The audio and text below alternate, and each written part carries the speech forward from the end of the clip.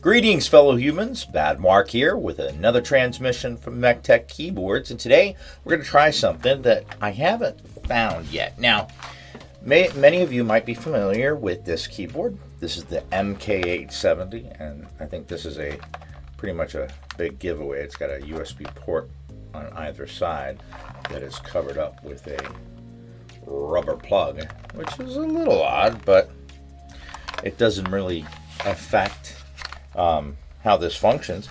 I've actually got two of these. One that's a clear white,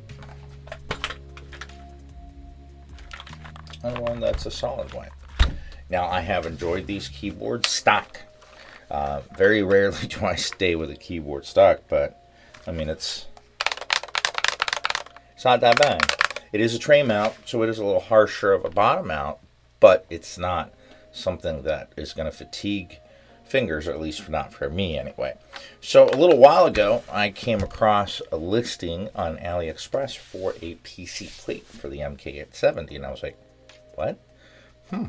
Now, it is aftermarket. I did buy two plates from the shop. One was for the LK67, or the Tom 680, which a lot of you guys might know, and I did a video on that, and that made a huge difference changing out the plate as far as the sound goes.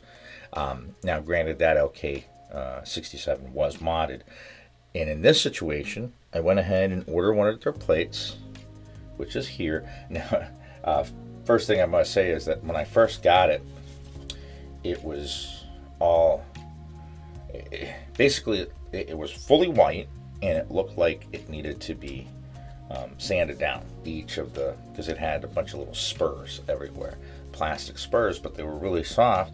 And then I actually started to file down a couple of the spots and noticed that I wasn't really getting anywhere, and then realized that it was just a white protective film on either side. So once I removed it, here it is. As the plate is lacking the notches for plate mounted stabilizers, we are going to have to switch out to PCB mounted stabilizers, which I peeked in there, and they do have the holes, so we're going to be adding that as well. But regardless, both of these keyboards are stock, and I've gone ahead and done a stock sound test of this one. I've got them loaded with J-Wick blacks and DCX black on white. It's the first set before they fix the I think this should be interesting to find out how much of a difference, because like I said, this keyboard, it's pretty good. I've got two FLE Sports, or I've got these two MK870s from FLE Sports, and I've got their Q75, and the Q75 too. It's lovely. Out of the box, it's just ready to go. The stabilizers are nice and stable. The board has a decent sound right off the bat, so I figured, why not go ahead and try the PC plate on this MK870, which I've seen, I think it sells regularly for $50 to $60, but I know I bought one of these for $40 or like $38.95, right, with coupons or discounts or whatever. But they usually can be found for $50 or less, bare bone. So, and I think it's a nice keyboard. Now, it is closed source software, and again, like I said, it's tray mount, so it's not going to be a dream machine unless you're fine with tray mount, which honestly, if the keyboard sounds good and it feels good, a steel plate isn't going to stop me. The majority of keyboards I've been typing on for most of my life have been tray mount, so some just have a little bit more harsher of a bottom mount, and especially with that steel plate, they can reverberate any ping that might exist in any of the switches that you have and just act as a ping machine. So anyway, let's go ahead and dive into replacing the plate with a PC plate on the MK870. Let's go. Alright, to get everything started, I was going to do a single video and do two different things, but I think I'm just going to do in two separate videos. So this one, I'm just going to replace the steel plate with a PC plate, but with my other one, I'm going to do a plateless install. I've seen a couple videos on the plateless install. I wasn't only able to find one older one with the PC plate, but I want to compare the two and see what kind of difference it makes. So for this one, I'm just going to stick to taking it apart. I'm not going to do any mods at this moment except for replacing the plate, and of course I have to replace the stabilizers because the plate does not have the notches for them. So other than that, we'll do a comparison of how it is stock and not. Now when I come back, I'll probably do some mods to this one when I do that one plateless and try to apply the mods evenly so that we can compare what it sounds like with a PC plate and what it sounds like without a plate at all. So let's go ahead and get started and take these puppies off. Put those switches and keycaps out of the way for right now. Go ahead and get my hoto. Go ahead and get rid of these plugs. Well, not get rid of them, but just take them out. All right, so we got some screws down here.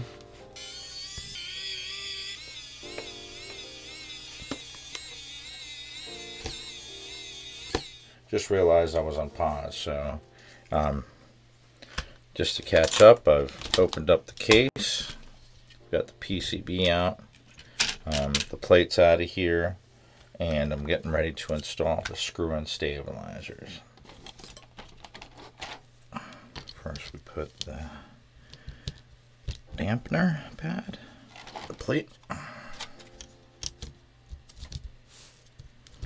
back into its case, and we want to make sure that we're doing a USB port into the slot there.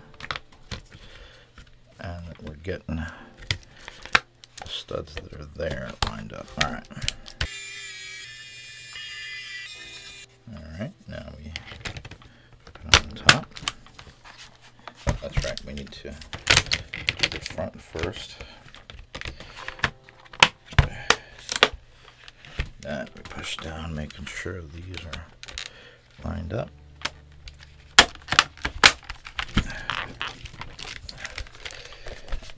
Around just to make sure they're all clipped in. All right, now we can put these keys back on here. And here we are with the MK870 with the PC plate. Now this is an aftermarket plate. It's not official because it did not have the wedges or the little cutouts so that we could replace the stock plate mounted stabilizers that we received, so we had to go with the Akko PCB stabilizers. I will be coming to this one next week and do it a plateless install, and then we're going to do head-to-head. Then I'm going to go and mod both of them and aim to get the thockiest sound profile that I can with both plateless and a PC plate. I have some ideas. The construction of this case, I think, tends to lend itself to allow for some deep sounds. Now this one, we changed the sound, that's for sure. It definitely does not sound like the steel plate, and I will play these side by side in a supercut after the break. Again, I didn't do any modifications. The only thing I did was change out the stabilizers because I had to, but other than that, everything else remained the same. But when we come back to it, perhaps do Tempest, tape, PE foam, couple other things, maybe some polyfill, maybe something else. I think we can get this board to sound chunky and thocky. So, but until then, I'm going to go ahead and leave you guys with the stock sound test with the plate, the steel plate, and then the sound test with the PC plate that we just did, and probably do a little supercut. Until the next transmission, keep calm and keyboard on.